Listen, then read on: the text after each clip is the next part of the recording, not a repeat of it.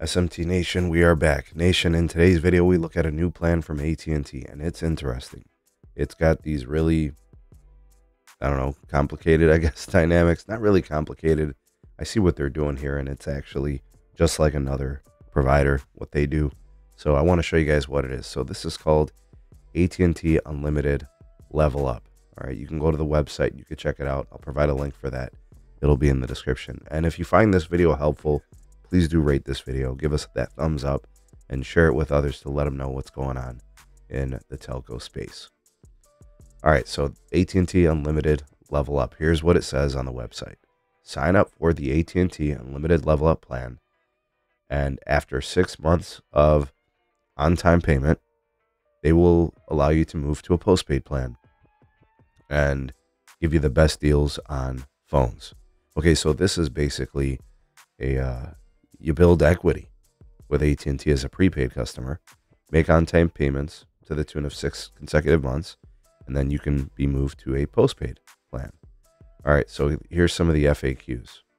Right, it says here it's a new prepaid plan that uses your payment history to level up to a new phone on postpaid wireless with $0 down, regardless of your credit score.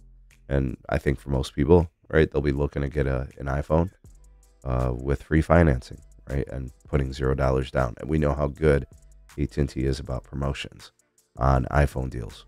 How do you qualify? Simple. Make 6 consecutive on-time payments while being on the AT&T Unlimited Level Up plan.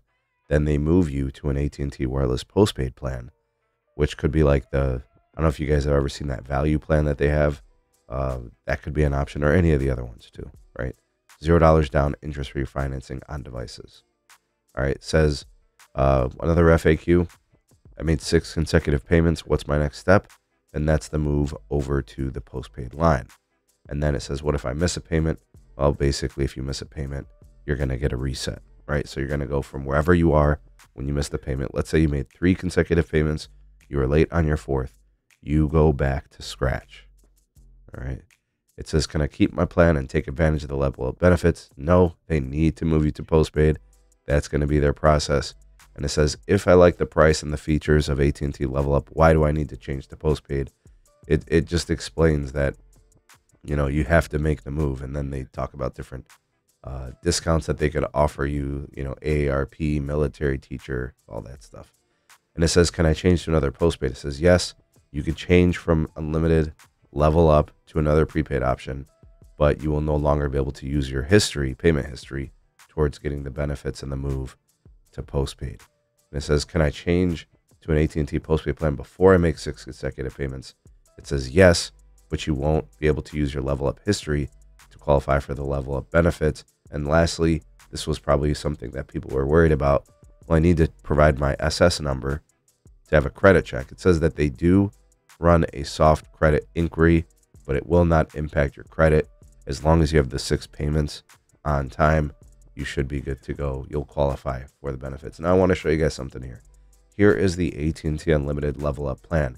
It is $60.99, which is not cheap for a prepaid plan. It's typical of an unlimited plan. And actually where it makes more sense is to put it on auto pay. You guys know how AT&T does. They probably want you to put it on a checking account, right? They probably don't just want it on a credit card. So that might be a thing. You'll have to inquire about that. So $60.99. If you put on auto pay $50.99, that makes it a little bit more attractive for sure. All right. Now, you're probably thinking, why the hell, if I'm on prepaid, why do I want to move to postpaid? Well, it's the phone financing.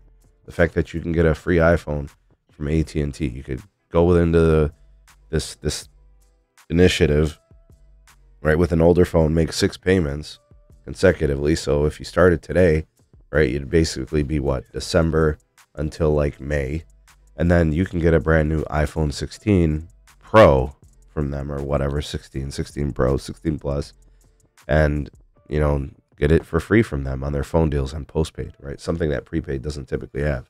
Now, something I want to call out. The prepaid to postpaid transition, the wanting to move customers in this direction.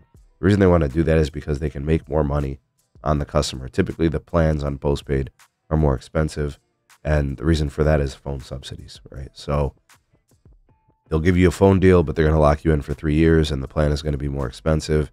But if you get some discounts, it might be worth it to investigate. You might end up being at or around the same price as the AT&T Unlimited Level Up at like $60 if you choose one of the lower cost unlimited plans and then get an additional stackable discount or two, through AT&T. So this could work. So if AT&T's network is good where you are and you want a good phone deal and you're trying to figure out a way to do it, this might be it. By the way, you would also be able to trade in devices too, right? So I don't know if you're looking to maybe get like a more expensive version of an iPhone, maybe a upgraded storage version of the 16 Pro Max or something. Like, all those things are possible. The deals on prepaid for phones are not as good as postpaid, and might be worth it for some, but they're definitely copying off of someone, and they're copying off of both Verizon and Metro. Both Verizon and T-Mobile have processes in place to make the transition from prepaid to postpaid seamless for prepaid customers.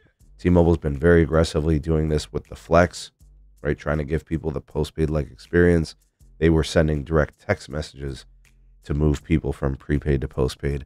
And Verizon obviously has their Total by Verizon. You make payments, have build equity. They give you $200 off a phone on the Total brand. Like, these techniques and strategies are not new, and companies have been deploying them, elements of them. And I think AT&T, typically with prepaid, they're just very late to the party. But tell me what you guys think about this. Good, indifferent, bad, you like it, considering it. I know there's a lot of factors with AT&T, but is it worth your considerations? You guys let me know. Sound off in the comment section below. You're the voice of the people, the SMT Nation. Let your voice be heard.